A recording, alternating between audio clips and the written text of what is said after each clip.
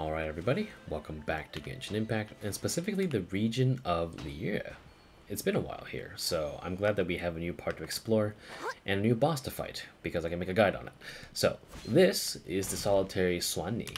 I don't know the specific pinyin, so I'm sorry if I butchered that one, but this boss is required to level up and feed, without being too crass, our, well,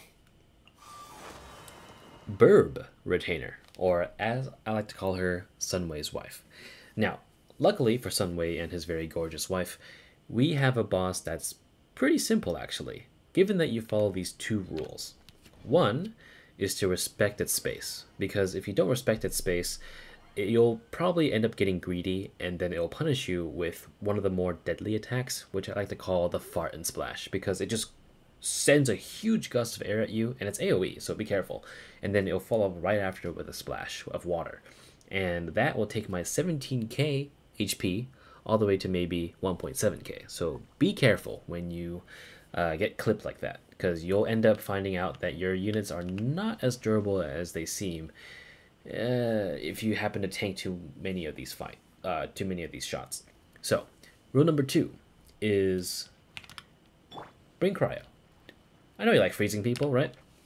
So if you can freeze just fine with Kaya, because you have him already, it's ideal, because for some reason the boss just really likes to prance around it and fuse itself with Hydro, and when it does so, the Hydro infusion will allow you to freeze it and then cause a reaction, instantly giving you a DPS phase. It's mind-bogglingly easy. So if you have these units as well, specifically Eula, which you can freeze and shatter immediately, and then with Ganyu, Ganyu is also able to freeze at any distance, and you can play the long range game, and if you happen to be just afraid of dodging stuff, straight up just use Coco Goat, okay? You'll be good. So with those two rules in mind, let's talk about difficulty and builds. So we are world level 8, so this is as hard as it ever will be for Genshin players, assuming they don't raise it. So if you're like AR35 and you're kind of like, hey, how come this guy has like level 90 characters and a bunch of 5-star artifacts? It's because I don't want to make the guide 45 minutes long and you've already seen everything there is to see by like minute 7. So for me to have a fighting chance, I prefer to have the highest common denominator when it comes to the world level, so then you can see how it scales, because I guarantee you it's just as hard as it is for you as it is for me. I have to practice for these boss guides, so give me a break here. And for the unit selection, you can tell that, again, I'm only doing free to play because I'm allowing anyone else to substitute whatever unit they want. Do you have Yoimiya instead of Amber? Go right ahead and use her. Do you have Kazuha instead of Lynette? Go right ahead and use her. Do you have Eula or Ganyu? Maybe you even have Yaimika or Lisa to set off all the reactions? Go right ahead. I'm not stopping you. I just want to say, at least showcase the fact that the game operates on being able to beat everything without having to spend any money. So there you have it. So let's start with the builds. Traveler, or Lynette with 2 N's, has the Sword of Narcissan Cruise, and I gave them Noblesse Oblige with an ER timepiece because, I don't know, memes.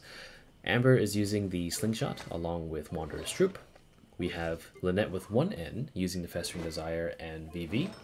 And we have Kaya using the Amenoma Kageuchi along with the Emblem of Severed Fate. Everything here has been gotten free to play. You can find this in Inazuma.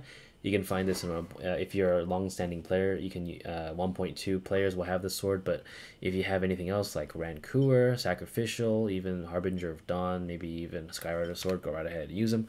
And Slingshot comes from losing or not getting your purples and golds in Wishing.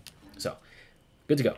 And remember, this is overworld, so you also have the chance to eat food. So if you're feeling that you're not doing enough damage, go ahead and eat yourself a delicious Chingsa stir fry. No one's stopping you. This is your boss fight. This is your world. Do whatever you want. So with that being said, let's begin. Now, when you start the fight, it most likely will always start one of 2 ways. More likely than not, it's going to be the Fart and Splash. There we go. But this one's actually just the blades. So I was far enough for it to trigger that, but if you go up any closer, it'll do this move instead, which is the Fart and Splash. Huge wind and then huge water, so be careful of that. So this move with the waves blade things, you can just walk out of. I quite literally didn't even spend any stamina there, so don't be too afraid about it. And this one is just more of the same. To avoid that, just dodge backwards and then to one direction. And let's see if it infuses itself with water. Oh, never mind, it wants to splash me. Yeah, watch your feet when it comes to that. These guys do not fuck around when it comes to attacks that go quick and go fast and go hard, so be aware of that. So now it infuses itself. This is actually a set in stone, rather like pre-programmed deep damage phase possibility, so just freeze it in place and then do your damage. And once you see it get up, don't get too greedy, because it might do the fart and splash and you're not gonna have a good time. So it's doing its wave thing, but imagine if I was any closer, I probably would have been hit by now. Not good. So again, just be considerate, I suppose, of the danger that is in front of you, and do what's smart. Oh, okay. So this one, you got Amber out, and use anyone that can react with Anemo. So anyone that's not Anemo or Geo, and you should be good to go. It's another free DPS phase. However, if you miss the timing on this, it's not going to be fun. Here's what happens when you miss the timing.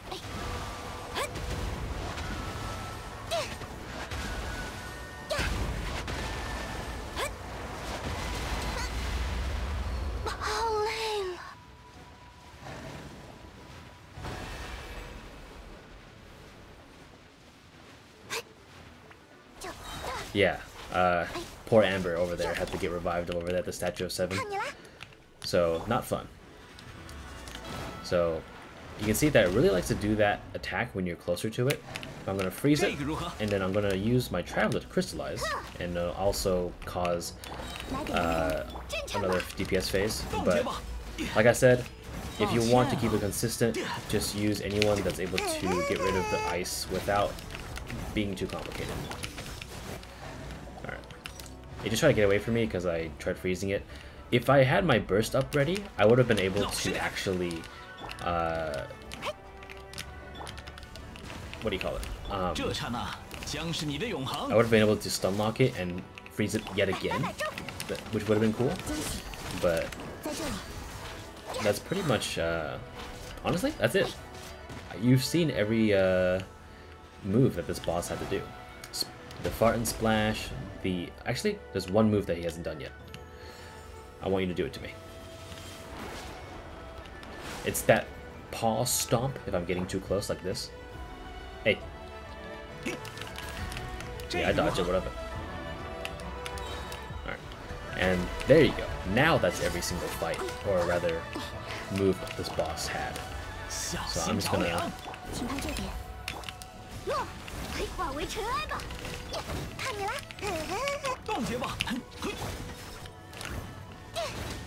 And there you have it. So, yeah, there's the boss for you. So, like you've seen, you probably should not stay too close to it because it has a very huge large tendency to get up, hit you with a bunch of wind, and then splash you to death. So, again, as long as you're able to take advantage of the fact that it keeps infusing itself with Hydro and just freezing it, you should have a really easy time. And Eula does this really well along with Ganyu. But again, like I said, not super relevant considering that this is a free-to-play guide, but if you happen to have those units, you should whip them out for this fight. It makes it a lot easier. So without any further ado, that is it for this guide. You can watch the battle I do after this to see what I mean, like optimal units in action. But if you want to see SunWei's guide on the top right, there you have it, along with the description and the pinned comment. But I won't take up any of your time. I hope this was useful, and if you have any questions, let me know in the comments, and I'll be happy to respond. Good luck, have fun, and make sure to feed your bird wife accordingly. 结束，就是牵制。为了阎王帝君，以双还愿，破碎。哼哼。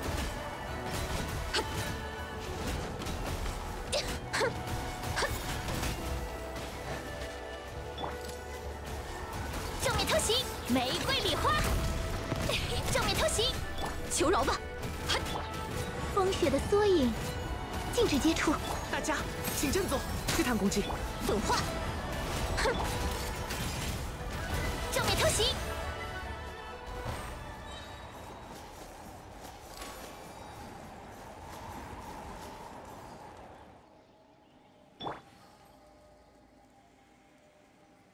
闲人勿扰。